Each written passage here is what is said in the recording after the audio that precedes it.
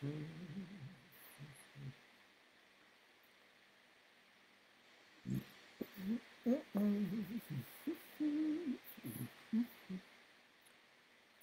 on, hurry up.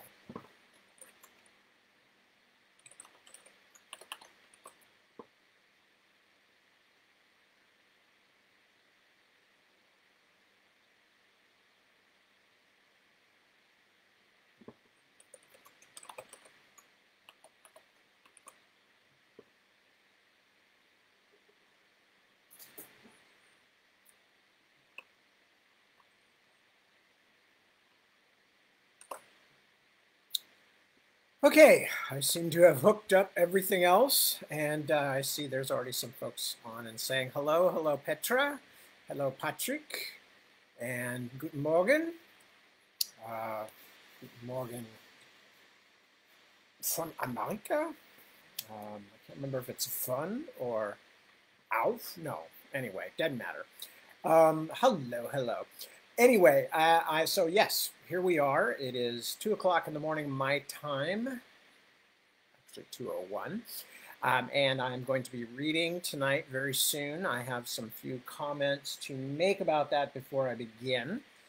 But before I start doing that, I should mention what else, whatever other things.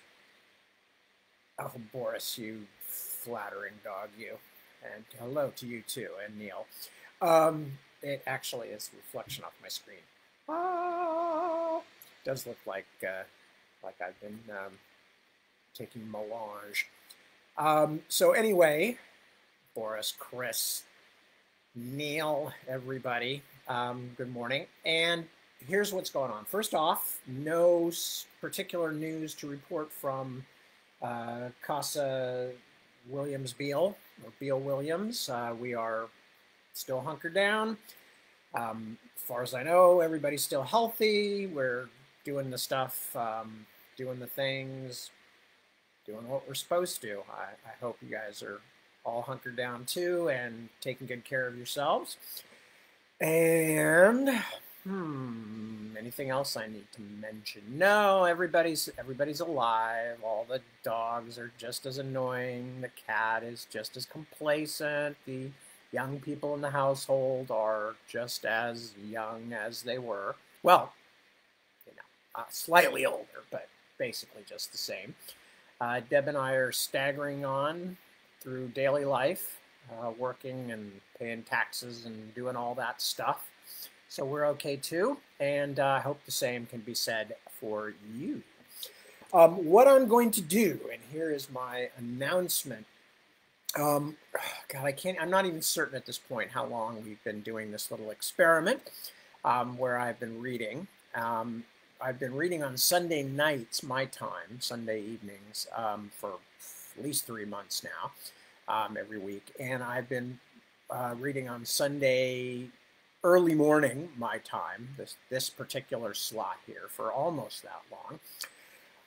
But I think for the first time, I am going to initiate some change because, as I think I mentioned before, I'm running out of things to read and I haven't decided yet what I want to do long term.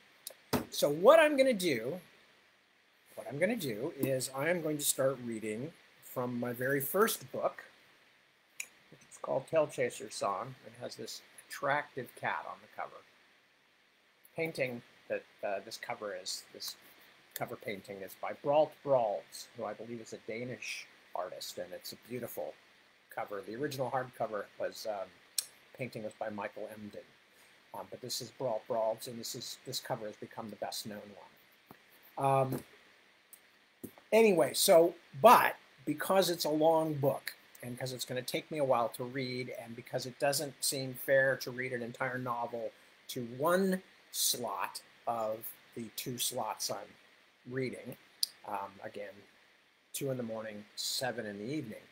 What I'm going to do from now on, for at least a couple of months, or however long it takes to read this, I am going to be reading like a section early in the morning, like this slot, and then I'm going to read the next section at 7 p.m. the next day.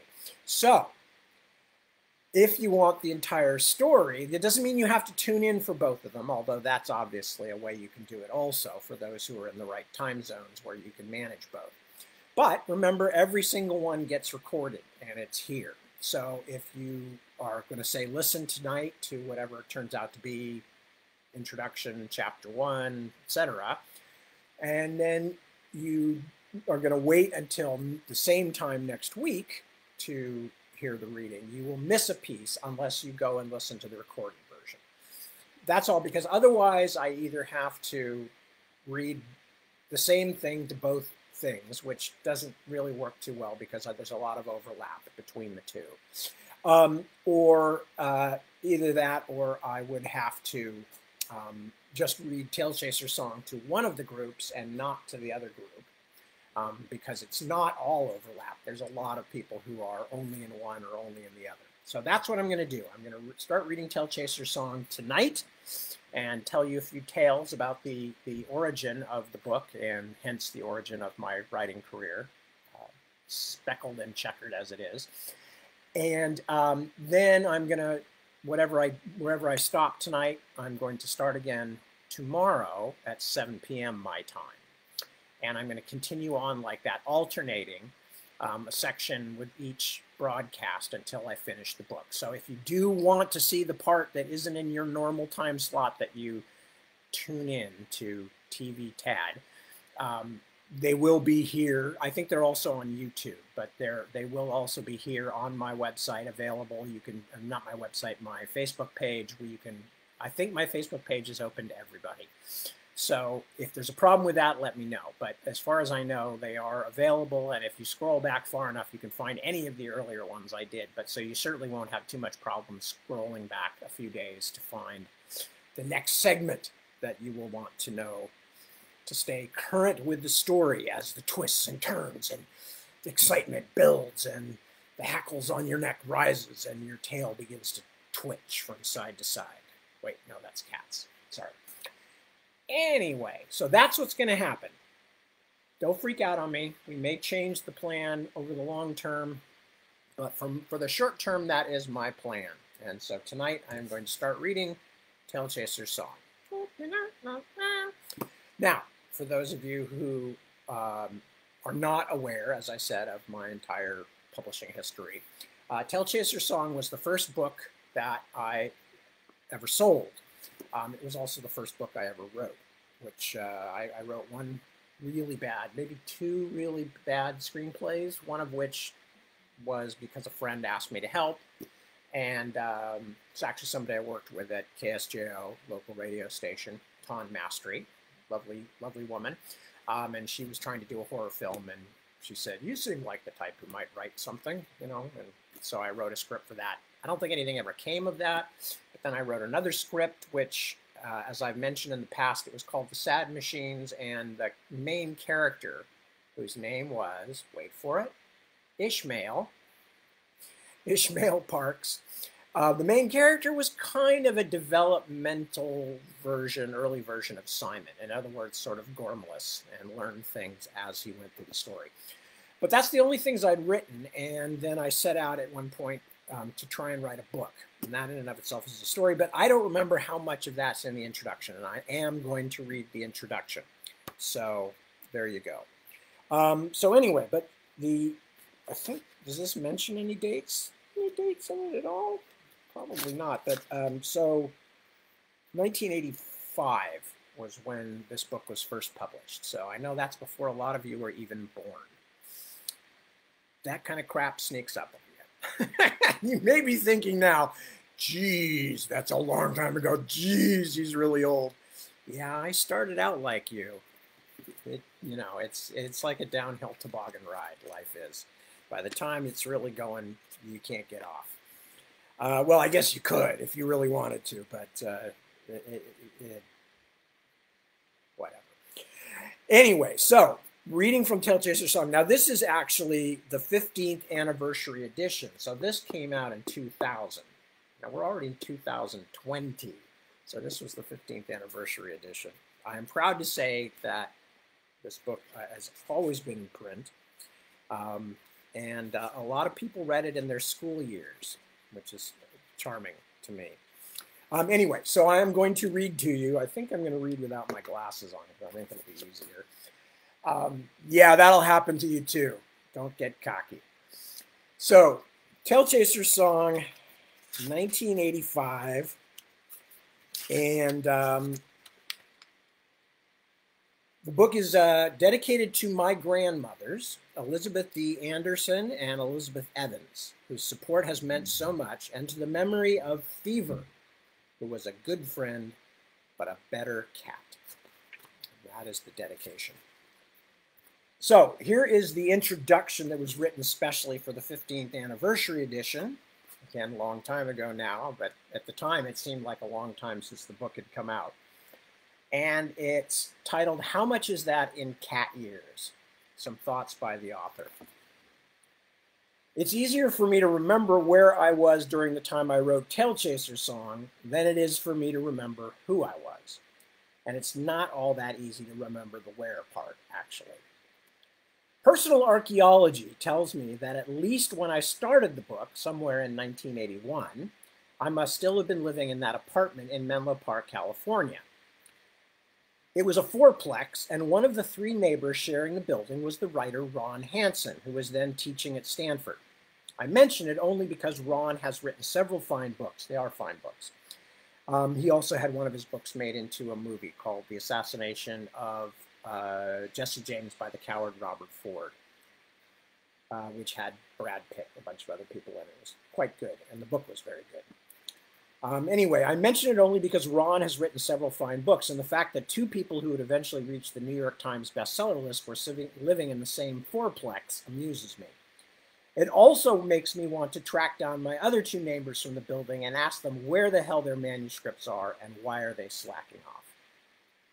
The apartment was significant for one other reason. It was the first place I ever lived with cats. I'd always been what is referred to as a dog person, which should mean that you scratch yourself in public and howl at the moon, but actually seems to mean that you like dogs. But my now ex-wife had cats, so when we moved in together, I did too. Now, many of my friends and readers and people who've come to my readings have heard me address this matter before, this next bit. So, even then it was an old question I used to get. It took me a long time to understand the cat-human bargain. The dog-human bargain was always pretty obvious. 1, human feeds and shelters dog. 2, dog worships human. 3, repeat daily. The cat thing, however, was a bit more oblique. As far as I could tell, it seemed to go something like this. 1, human feeds cat. 2, cat looks at human as though cat has never seen human before. 3, repeat daily.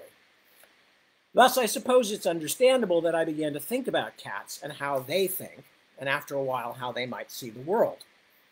It became a sort of a private game, inventing cat mythologies, cat folklore, clever little cat in-jokes. And for the first couple of years that I lived as a human domesticated by cats, it pretty much stayed that way, just a bit of mental knitting with which to amuse myself. As I said at the beginning, I can remember where I was better than who I was. I was still in my horrible jobs phase, I know that. I know because that phase lasted from my last year of high school until I became a full-time writer in 1990, so it covers the majority of my adult life. Well, it was the majority of my adult life at that point. So it covers the majority of my adult life, which included many of the kinds of occupations mostly held by people who show up on the news for firebombing a neighbor's house. We thought it was a little strange that he sold shoes, but he seemed like a normal guy other than that. At the beginning of the Tailchaser song experiment, I think I was still waiting tables in one of the world's least busy restaurants, a little place called La Cigale off the El Camino Real south of San Francisco. It means the cricket. I have no idea why it was named that. It was a French restaurant owned and operated by Thai people. T-H-I, Thai people. Very nice people, very good cooks, but perhaps not the world's best business folk. All I remember for certain is that whole nights would go by without customers. The chef, a large mustached man named Johnny, never did figure out that my name was Tad rather than Ted. So he would follow me around the place in our copious free time, doing his best Elvis imitation as he sang, "Baby, let me be your little teddy bear." And he would sing it like this: "Baby, let me be your little teddy bear." His heavy Thai accent turned Teddy into Terry, which made it even stranger. Somewhere around this time, I was also working as the graveyard shift operator for an answering service, fielding calls from distraught psychiatric patients. I'd forgotten about that. On occasion, when their shrinks had tired of them and refused to answer any more of their calls, I would bravely take on the therapeutic role myself, since most of them just desperately wanted to talk to someone, anyone, even an impoverished waiter. If the AMA, the American Medical Association, is reading this, however, I will deny everything in court, so don't bother with the lawyers. In any case, I don't think I did any worse for these poor suffering people than their therapists did.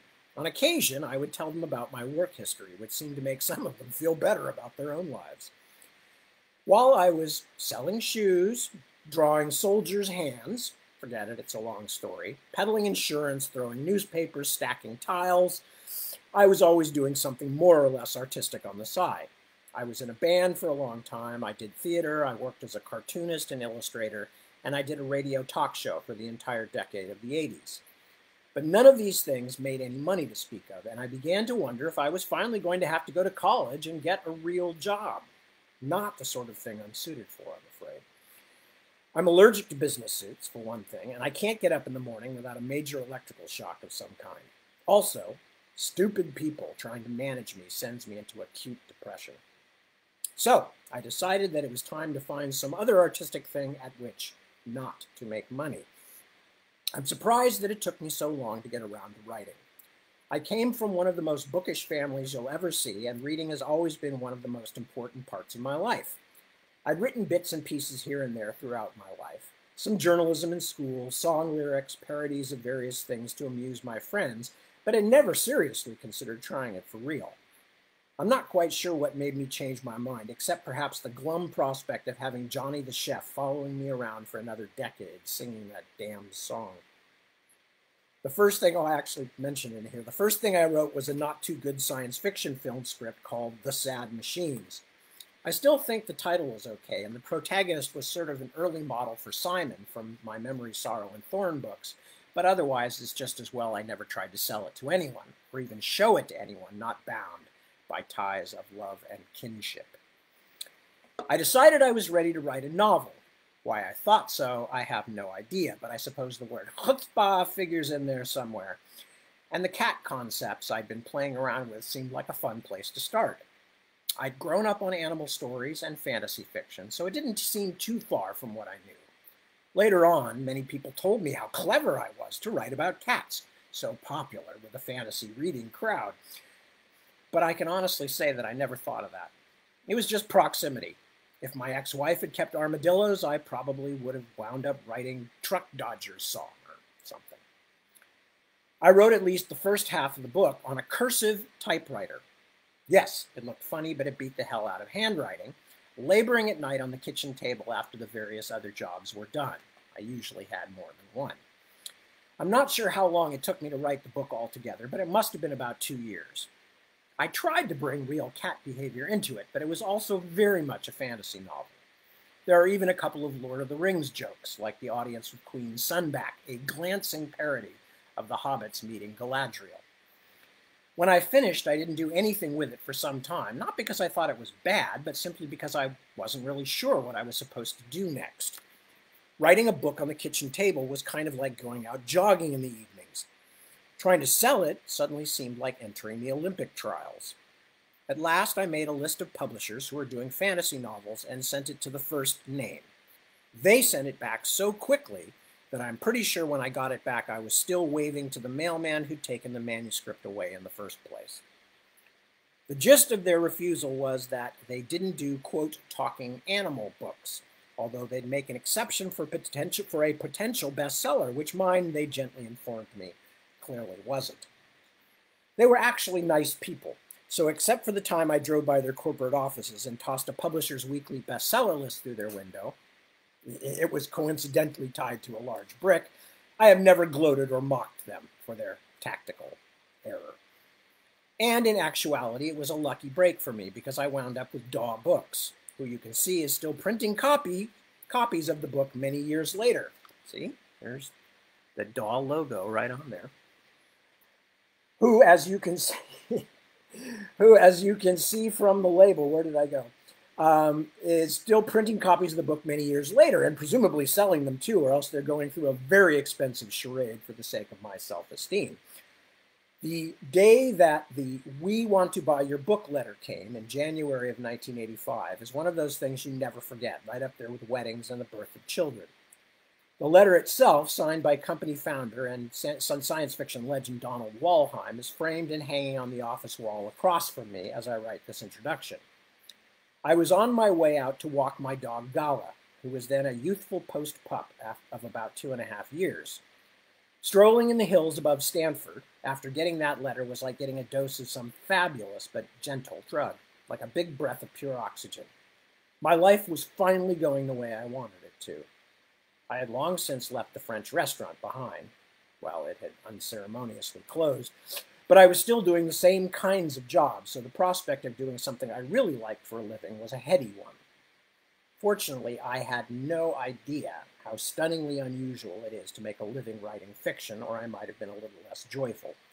But perhaps my ignorance actually helped me toward being a full-time writer, one of those "the bumblebee doesn't know it can't fly" things.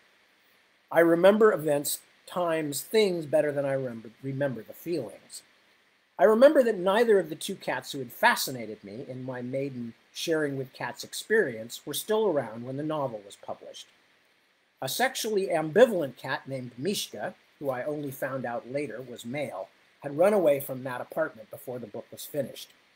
Fever, our beloved orange Tom, to whom the book is in part dedicated, had died a couple of years earlier, one of the last generation of cats to get lymphoma before they could vaccinate for it. His last afternoon alive, when his strength was failing and we had agreed to take him to the vet for the final shot the next day, he scratched feebly to be let out, although he had not been outside the house for days. He staggered into the front yard and sniffed a dandelion, then walked with unsteady dignity back into the house. He died that night, at home, and on his own terms. Time passes, and people are as mortal as cats, if longer lived. I also dedicated the book to my two grandmothers. My mom's mother, Elizabeth Anderson, only lasted a bit beyond the publication of the book. She was in her early 90s and had been through several strokes. I don't think she was holding on to life very hard in the end. I miss her very much. More than anyone else, I wish I could show her how lucky I've been with my writing, what it's brought me, and where it's taken me. She was always very proud of me, always expected great things. I don't know that I have done anything great, but I know that my grandmother would think so, and would even if I were still throwing newspapers. That's what grandmothers do. My dad's mother, Elizabeth Evans, died a little over a year ago. That was in 1999. This was written in 2000. She made it to 99. We should all be so lucky, and was very, very proud of the dedication in Tailchaser song. She acquired several copies and made sure at least one of them was in her retirement home's library at all times, where she could point out the dedication to everyone. More than once to some, I'm sure. She lived long enough to see the birth of our first child and told my wife Deborah and I many times that even though our little son could barely stand up yet, he was, quote, a true wonder, or as she said it, would have said it, a true wonder, because she was from Memphis. And just as clever as can be. And that, I suppose, is what great-grandmothers do. Even Gala, the young golden retriever I was walking on the day I got the letter offering to buy Tailchaser song, has gone now. In her own way, she was just as long-lived as my grandmother, succumbing at last at the splendidly old and, to be honest, largely immobile and highly flatulent age of 17 and a half. As my British friends would say, she had a good innings. I can remember all sorts of things and people from when I wrote the book, but as I said at the start of this, I'm not sure I can remember me. Much of the past is frozen for us, which is why it's often such a shock to go back and visit remembered places or meet old acquaintances.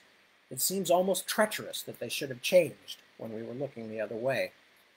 But our own selves are like pearls, created by layer after layer of present, laid over past, until the original thing is completely hidden. Yes, I realize that I'm likening myself to hardened oyster spit. I never claimed to be a sentimentalist. I do know that I will never, as long as I live, get over the strangeness of seeing copies of Tailchaser's song in languages I will never learn to speak, sent from countries I may never get to visit. Although I should insert here in the 2020 parenthesis, I've actually gotten to visit a lot of those countries since then. Not all of them, but quite a few, which has been wonderful. It's not so disconcerting with my later books. This older me is a bit more jaded about the marvels of my life. But somehow with my first book, the wonder remains. To think that the little imaginary cat who came into being on my kitchen table in that apartment has been so many places, met so many people. And through him, I have met so many people myself, both directly and indirectly.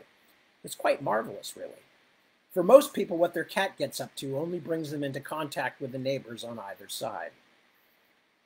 The fact is, even when I read the book, I can't remember the person who wrote it. Not really. I can remember what he did, some of the things he thought, but I can't really remember what it felt like to be him. Which is the fascinating thing about books, as opposed to authors.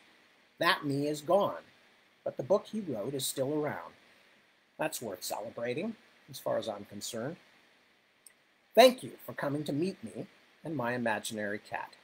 Thanks for helping the person I was then become a generally very happy older version of himself. It could have been a lot worse. If you're about to read this book for the first time, I hope you enjoy it. I did, and I do. Signed, me, April 12, 2000. Now, before I start actually reading the book, I should mention to you that there are poems at the beginning of each chapter. Most of them are extremely short. The one that starts the book out is long, but I'm going to read it anyway in the interest of giving you the whole thing. And this is a poem that was written by Christopher Smart in, I believe, the 16th century. I'd have to go back and check that. For I will, this is called something about my cat Jeffrey, and I've forgotten the title now. Jeffrey spelled Jeffry. So this guy, many hundreds of years ago, wrote this poem about his cat. Christopher Smart was a really interesting character, by the way, and worth looking up himself. He had a very strange, odd life. For I will consider my cat. For at the first glance of the glory of God in the east, he worships in his way. For this is done by wreathing his body 7 times around with elegant quickness. For having done duty and received blessing, he begins to consider himself. For this he performs in 10 degrees. For first he looks upon his forepaws to see if they are clean. For secondly, he kicks up behind to clear away there. For thirdly, he works it upon the stretch with the forepaws extended. For fourthly, he sharpens his paws by wood. For fifthly, he washes himself. For sixthly, he rolls upon wash. For seventhly, he flees himself. That's F-L-E-A-S. He flees himself that he may not be interrupted on the beat. For eighthly, he rubs himself against a post. For ninthly, he looks up for his instructions. For tenthly, he goes in quest of food. For when his day's work is done, his business more properly begins. For he keeps the Lord's watch in the night against the adversary. For he counteracts the powers of darkness by his electrical skin and glaring eyes.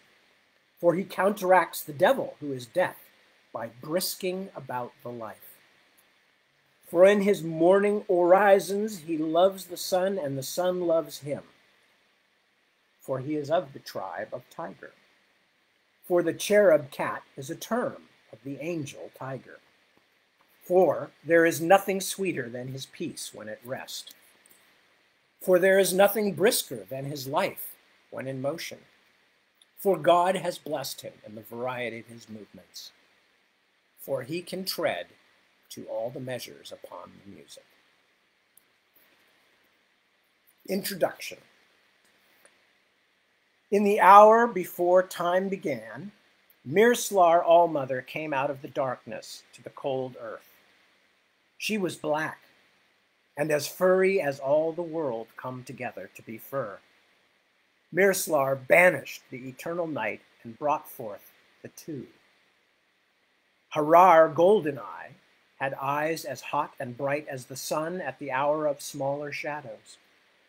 He was the color of daytime and courage and dancing.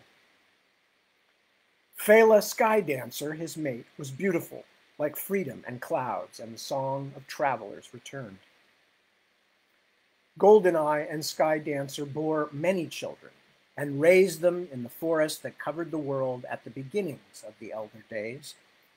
Climfast, Wolf Friend, Tree Singer, and Brightnail, their young, were strong of tooth, sharp of eye, light of foot, and straight and brave to their tail ends. But most strange and beautiful of all the countless children of Harar and Fela were the three firstborn. The eldest of the firstborn was Viror Whitewind. He was the color of sunlight on snow and of swiftness. The middle child was Grizraz Hearteater, as gray as shadows and full of strangeness. Thirdborn was Tangalur Firefoot. He was as black as Mirslar Allmother, but his paws were red like flame. He walked alone and sang to himself. There was rivalry among the firstborn brothers. Whitewind was as fast and strong as a cat could dream of being. None could overmatch him at jumping and running. Firefoot was as clever as time. He solved all puzzles and riddles and made songs that the folk sang for generations. Hearteater could not match his brother's exploits. He grew jealous and began to plot the downfall of Whitewind and the humiliation of the folk. So it came to pass that Hearteater raised up a great beast against the folk. Tomalkum was its name, and it was the last spawn of the demon hound Venris, whom Mirslar had destroyed in the days of fire.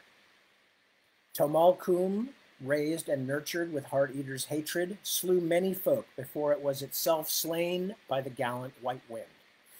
But Viror Whitewind received such wounds that he soon wasted and died.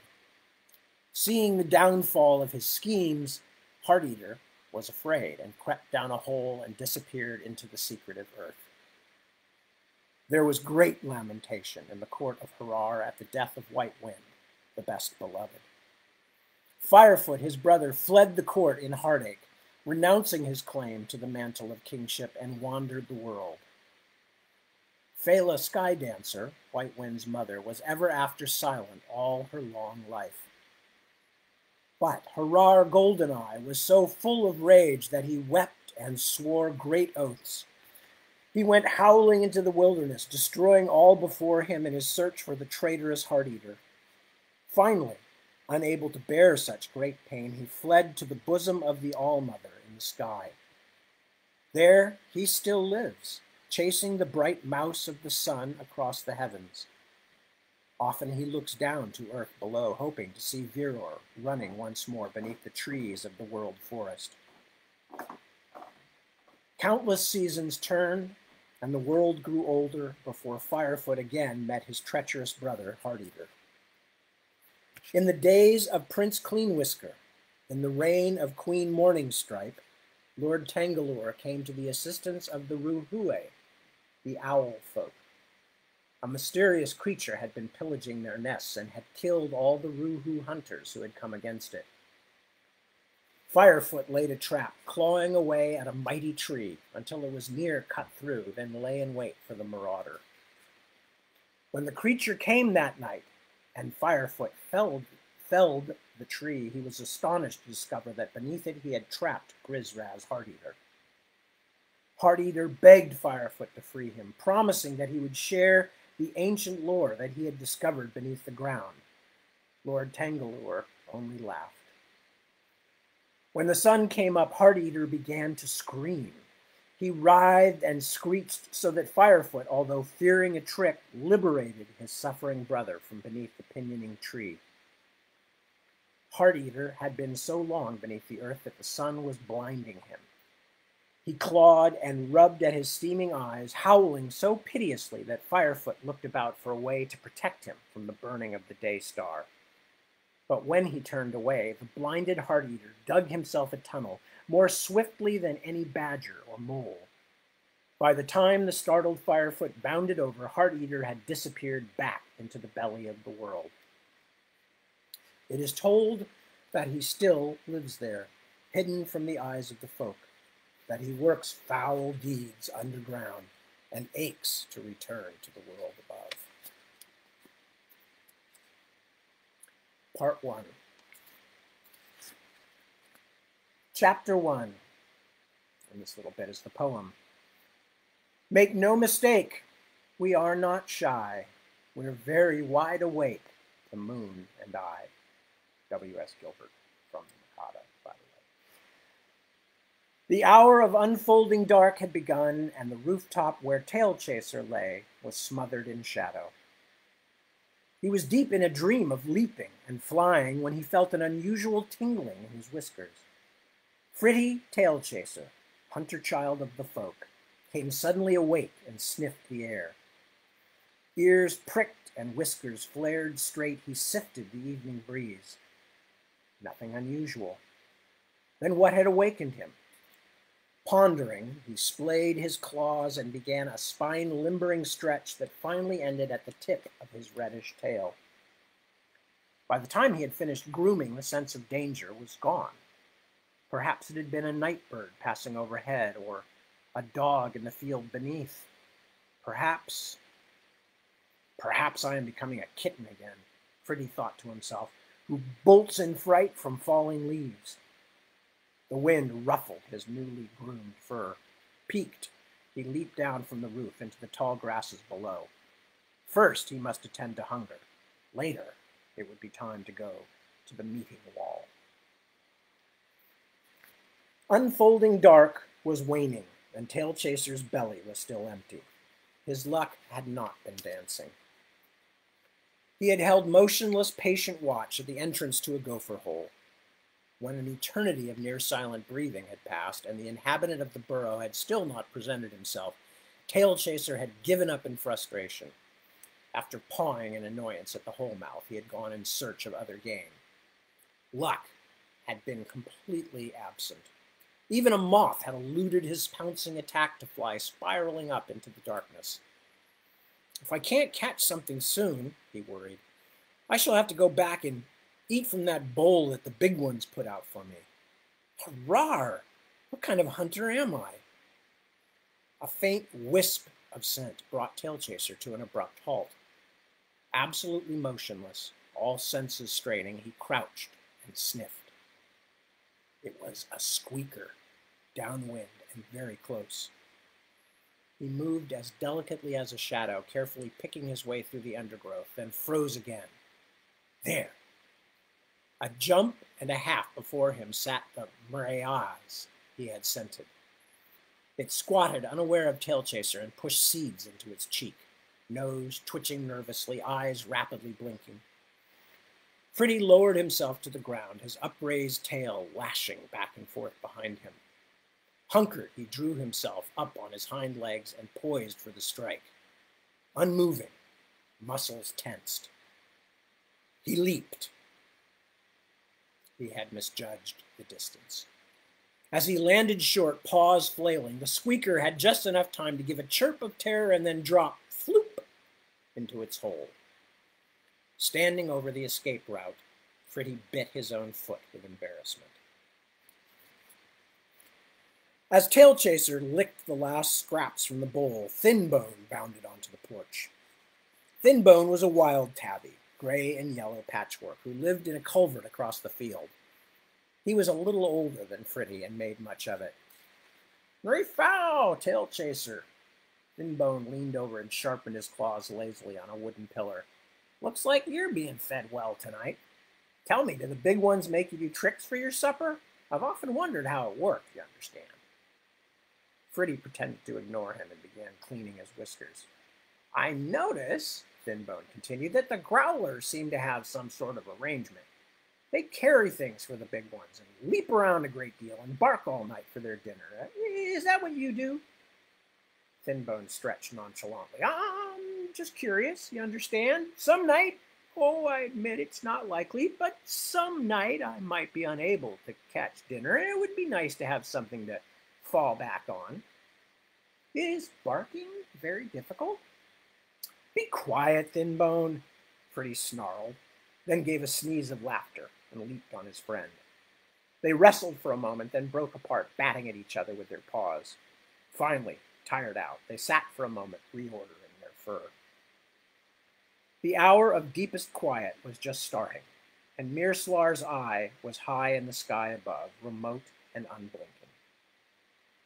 The wind shivered the leaves on the trees as Tailchaser and Thin Bone made their way across fields and over fences, pausing to listen to night sounds, then galloping across wet, glimmering lawns. As they came under the eaves of the old woods that flanked the dwellings of the big ones, they could smell the fresh scents of others of their kind. Over the top of the rise and past a stand of massive oak trees lay the entrance to the canyon. Tailchaser thought happily to himself of the songs and stories that would be shared at the crumbling meeting wall. He thought also of Hushpad, whose slim gray form and arching, slender tail had been on his mind almost constantly of late. It was fine to be alive and of the folk on meeting night. Mirslar's eye cast a mother-of-pearl light on the clearing. 25 or 30 cats were assembled at the base of the wall, rubbing against each other in greeting, sniffing the nose of a new acquaintance. There was much mock fighting among the younger folk. Tailchaser and Thin Bone were greeted by a gang of young hunters who stood casually about on the edge of the throng. "Great you're here!" cried Fleetpaw, a young fellow with thick black and white fur. "We're just about to have a game of hop in the air. Until the elders arrive, that is." Thin Bone jogged over to join them, but Fritty lowered his head politely and moved toward the crowd to look for Hushpad. He could not locate her scent as he slid through the milling group of cats. A pair of young Phalas, barely out of kittenhood, wrinkled their noses at him flirtatiously, then ran away, sneezing merriment. Ignoring them, he bowed his head respectfully as he passed Stretch Slow. The older male, who lay majestically prone at the base of the wall, dignified him with a lazy blink of his huge green eyes and a desultory ear wiggle. Still no Hushpad, thought Fritty. Where can she be? Nobody missed a meeting night if he could help it. Meetings were only in those nights when the eye was completely open and at its brightest. Perhaps she'll come later, he thought. Or perhaps even now she was walking with Jump Tall or Leaf Rustle, extending her tail languidly for them to admire. The thought made him angry. He turned and cuffed a juvenile Tom who had been prancing and capering at his heels. It was young Pouncequick, who gave him such a look of dismay that Fritty immediately felt sorry he had done it. The rambunctious kitten was often a nuisance, but well-meaning. I'm sorry, Pouncequick, he said. I didn't know it was you. I thought it was old Stretch Slow, and I was going to teach him a lesson. Really? Gasped the young one. You would have done that to him? Fritty regretted his joke. Stretch Slow would not find it very funny. Well, anyway, he said, it was a mistake, and I apologize. Pouncequick was charmed at being treated as an adult. I certainly will accept your apology, Tailchaser, he said gravely. It was an understandable mistake. Fritty snorted. Giving the young cat a playful, gentle bite on the flank, he continued on his way. Halfway through deepest quiet, the meeting was well underway, and Hushpad had still not made an appearance. While one of the elders regaled the assembled multitude, now swollen to almost 60, Tailchaser sought Thin Bone, who was sitting with Fleetpaw and the others. The elder was describing a large and potentially dangerous growler who was running wild in the area, and Thin Bone and the other hunters were listening intently as Fritty approached. Thin Bone, he hissed, will you come over and talk to me for a moment? Thin Bone yawned and stretched before ambling over to Fritty's tree root perch. What is it then? He inquired amiably. Is it time for my barking lessons? Please, Thinbone, no games. I can't find Hushpad anywhere. Do you know where she is? Thinbone considered Tailchaser as the elder droned on. So, he said, I thought you seemed a little preoccupied. All this over a Phala? We were doing the dance of acceptance last night, said Fritty, stung. We didn't have a chance to finish before the sun came up. We were going to finish tonight. I know she was going to accept me. What could have made her miss the meeting? Thinbone lowered his ears in mock terror and interrupted dance of acceptance. Sky dancers, Whiskers, I think I see your fur falling out already, and your tail is going limp. Fritty shook his head impatiently. I know you think it's funny, Thinbone, and with your string of tail-waving females, you don't care about a real joining, but I do, and I'm worried about Hushpad. Please help me. Thinbone looked at him for a moment, blinking his eyes and scratching behind his right ear. All right, Tailchaser, he said simply. What can I do? Well, I suppose there's not much we can do tonight, but if I can't find her tomorrow, could you perhaps come out and have a look around with me? I suppose so, replied Thinbone, but I think that a little patience will probably... Ow! Fleetpaw had come up from below and butted his flat head against Thinbone's haunches. Come now, Fleetpaw cried. What is all this deep discussion? Bristlejaw's going to tell a story, and here you sit like two fat eunuchs. Tailchaser and Thinbone bounced down after their friend. Phalas were Phalas, but a story was nothing to sniff at. The folk squeezed closer around the meeting wall, an ocean of waving tails.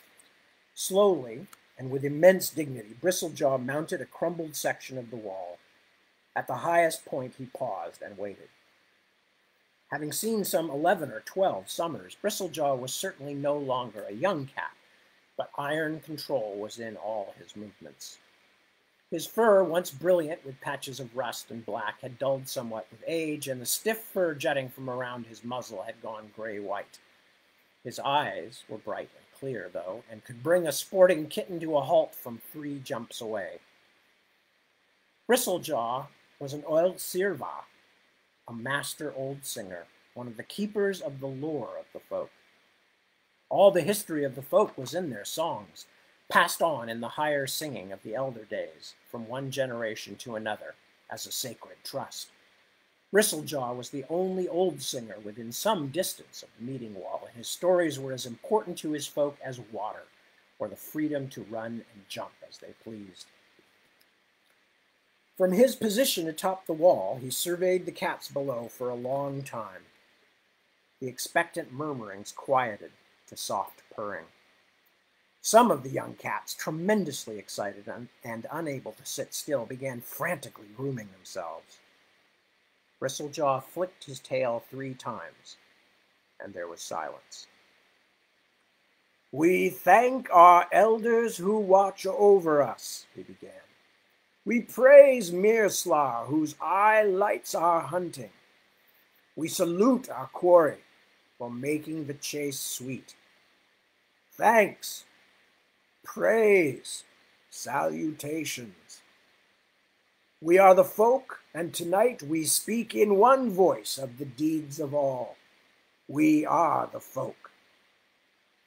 Caught up in the ancient ritual, the cat swayed gently from side to side. Bristlejaw began his story. In the days of the earth's youth, when some of the first were still seen in these fields, Queen Satinir, granddaughter of Phala Skydancer, ruled in the court of Harar. And she was a good queen. Her paw was as just in aid of her folk as her claw was swift to harm for her enemies. Her son and co-regent was Prince Ninebirds. He was a huge cat, mighty in battle, swift to anger, and swollen in pride for all his youthful years. At his naming, the story had been told of how, as a kitten, he had slain a branchful of starlings with one blow of his claws. So, Ninebirds, he was named, and the fame of his strength and his deeds stretched far. It had been many, many summers since the death of White Wind, and none living in the court at this time had ever seen any of the first. Firefoot had been wandering in the wild for generations, and many thought him dead, or gone to join his father and grandmother in the sky. As stories of Ninebird's strength and bravery began to run from mouth to ear among the folk, and as Ninebirds began to listen to those ignoble ones who always cling to the great folk, he began to see in himself the greatness of the firstborn. One day it was told throughout the world forest that Ninebirds was no longer content to be Prince Regent at his mother's side. A meeting was declared to which all the folk were to come from far and wide for feasting, hunting, and games, and at this meeting he would assume the mantle of Harar, which Tengalur Firefoot had declared sacrosanct, but for the firstborn, and Ninebirds would declare himself King of Cats. And so came the day, and all the folk gathered at the court. While all cavorted and danced and sang, Ninebirds sunned his great body and looked on. Then he stood and spoke, "I, Ninebirds, by right of blood and claw, stand before you today to assume the mantle of kingship, which has gone long unfilled. If no cat has any reason why I should not take upon myself this ancient burden." At that very moment there was a noise in the crowd, and a very old cat stood up. His fur was shot all over with gray, especially about his legs and paws, and his muzzle was snow white. "You assume the mantle by right of blood and claw, Prince Ninebirds?" questioned the old cat. "I do," answered the great prince. "By what right of blood do you claim the kingship?" queried the old white whisker. "By the blood of Fela Skydancer that runs in me, you toothless old squeaker friend," rejoined Ninebirds hotly, and rose from where he lay. All the gathered folk whispered excitedly as Ninebirds walked to the Vakazme, the tree root seat sacred to the firstborn. Before all the assembled folk, Ninebirds lifted his long tail and sprayed the Vakazme with his hunt mark. There was more excited whispering, and the old cat tottered forward. "O prince who would be king of cats," said the ancient one, "perhaps by blood you have some claim, but what of claw? Will you fight in single combat for the mantle?" "Of course," said Ninebirds, laughing, "and who will oppose me?" The crowd goggled, looking about for some mighty challenger who would fight with the massive prince. "I will," said the old one simply. All the folk hissed in surprise and arched their backs, but Ninebirds only laughed again. "Go home, old fellow, and wrestle with beetles," said he. "I will not fight with you." "The king of cats can be no coward," said the old cat. At that, Ninebirds cried in anger and leaped forward, swinging his huge paw at the old gray muzzle. But with surprising speed, the old one leaped aside and dealt a buffet to the prince's head that addled his wits for a moment. They began to fight in earnest, and the multitude could scarcely credit the speed and courage of the old cat, who opposed such a great and fierce fighter. After a long while they closed and wrestled together, and although the prince bit at his neck, the old one brought up his hind claws and scratched, and Ninebirds' fur was scattered in the air. When they broke apart, Ninebirds was full of surprise that this lean elder could do him such harm. "You have lost much of your pelt, O prince," said the old one. "Will you renounce your claim?" Angered, the prince charged, and they fell again to fighting. The old one caught the prince's tail between his teeth, and when the prince tried to turn and rend his face, the elder pulled his tail from his body. The folk hissed with astonishment and fear as Ninebirds wheeled bloodily around and faced the old cat once more, who was himself wounded and panting. "You have lost your fur and tail, O prince. Will you not also yield your claim?" Maddened by pain, Ninebirds flung himself on the Ancient One, and they wrestled, spitting and swiping, blood and tears glistening in the sun. At last the challenger wedged Prince Ninebird's hindquarters beneath a root of the vakasmi. As the dirt settled, an excited shock ran through those watching. In the last battling, quantities of white dust had been knocked free from the coat of the challenger. His muzzle was no longer gray, and his paws and legs shone the color of flame. You see me revealed, Ninebirds," he said. "I am Lord Tangalur Firefoot, son of Harar, and it is by my command that there is no king of cats." "You are a brave cat, O prince," he continued, "but your insolence may not go unpunished." With that, Firefoot caught the scruff of the prince's neck and pulled, stretching his body and legs until they were thrice as long as a cat's are meant to be. He then pulled the prince loose from the tree root and said, "Tailless and hairless, long and ungainly have I made you. Go now, and come nevermore to the court of Harar, you who would have usurped his power. But this doom I lay on you, that you shall serve any member of the folk who commands you, and so shall all of your descendants until I release your line from this bane." And with that, Lord Tangalur went away. The folk drove the misformed Ninebirds from their midst, calling him Man, meaning out of the sunshine. And he and all his descendants went ever after on their hind legs, and do today, for man's forelegs have been stretched too far away to touch the ground. Ninebirds, the usurper, punished by the firstborn, was the first of the big ones. They have long served the folk, making us shelter from the rain and feeding us when the hunt is bad. And if some of us now serve the disgraced Man, that is another story for another meeting. We are the folk, and tonight we speak in one voice of the deeds of all. We are the folk.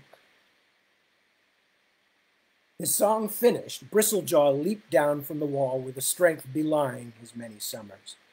All the assembled folk respectfully bowed their heads down between their forepaws as he left.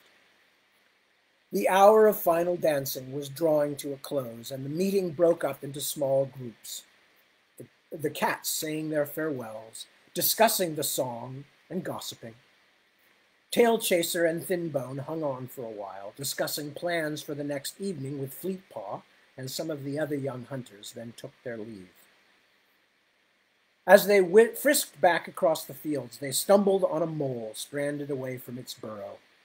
After they chased it a bit, Thinbone broke its neck, and they ate. Bellies full, they parted at Fritty's porch. "Very foul, Tailchaser," said Thinbone. "If you need my help tomorrow, I'll be in Edge Copse at unfolding dark." "Good dreaming to you also, Thinbone. You are a good friend." Thinbone gave a flick of his tail and was gone. Fritty hopped into the box left for him by the big ones and sank into the sleep world. Ooh, look at the timing. So that's the end of the introduction. Two introductions. The introduction, and chapter 1. So if current plans go as I intend them to go, I will tomorrow, 7 p.m., or today, 7 p.m. my time, Pacific Daylight Time, I will read chapter 2. Again, I hasten to say, as far as I know, these are being put on YouTube, and they're also available on my Facebook page, probably on my Twitter page, And I don't know of any, and also my author page on Facebook. So there's actually 3 sources plus YouTube if you want to hear the next section without having to actually be present for it.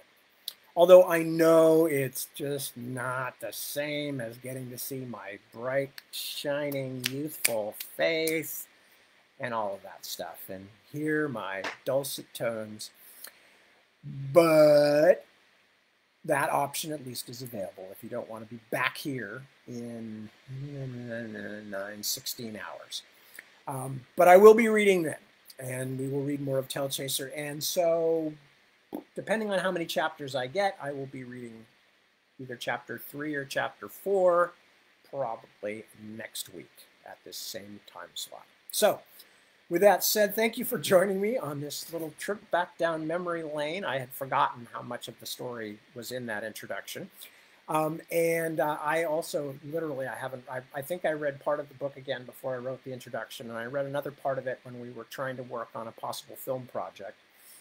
But other than that, I have not read the book in a long, long time, so I'm going to find out as much about it as you will if you haven't read it before, practically.